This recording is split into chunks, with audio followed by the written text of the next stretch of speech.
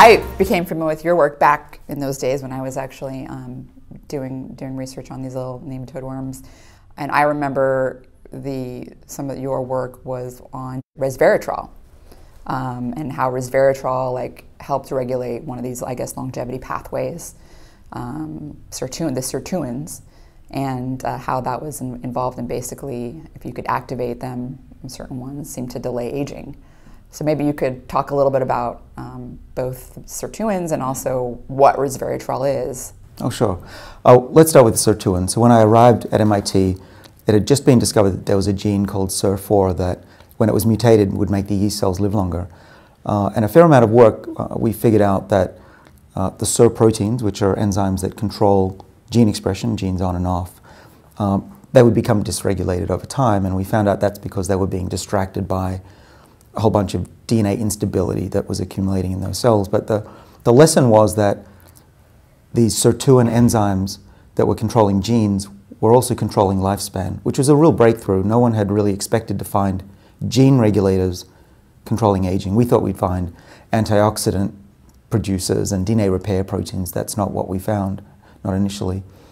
And so the sirtuins became very interesting in yeast, and Matt Kaberlein, who's now out in Seattle, who's a leader in the field as well, he came in and his first project in the lab was to put an extra copy of one of the SIR genes, number 2, SIR2, into yeast, and those yeast lived 30% longer.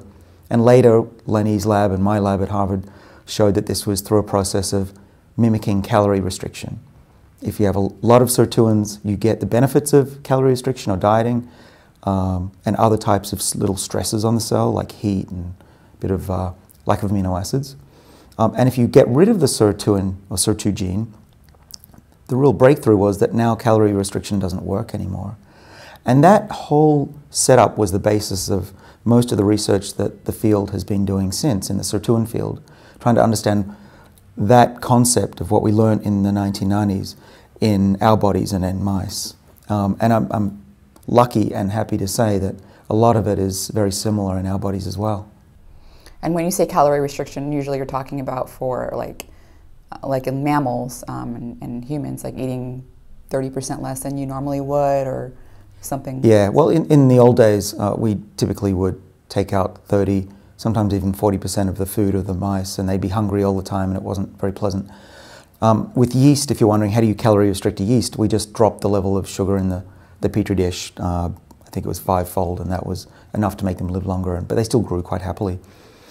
These days, as you're aware, intermittent fasting seems to kick these longevity genes into action. The sirtuins still come on, but you don't always need to be hungry. You can eat, 4 days out of a week, or even 6 days out of a week, and still have a period of fasting that gets this sirtuin activity up to levels that we think would be beneficial. Right.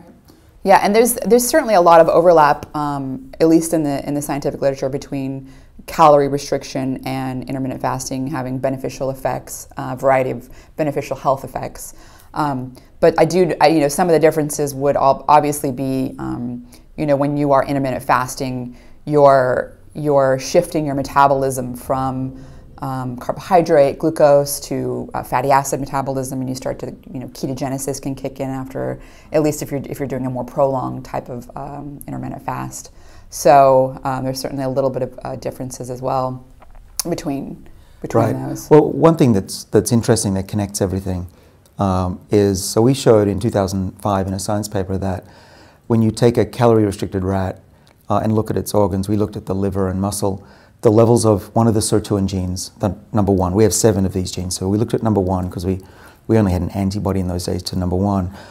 It went up dramatically. I think it was about 5 to 10-fold in levels in the calorie-restricted livers.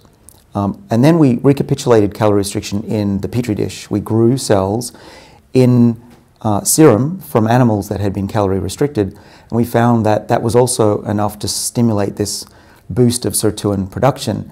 But getting back to what you did in Andy Dillon's lab, we found out that the reason it went up in the dish was because of having low insulin and IGF-1 levels. Because when we put back in normal insulin levels and IGF-1, the sirtuins went back down. And that was a nice link between, for the first time in mammals, the sirtuins, calorie restriction, and the insulin pathway.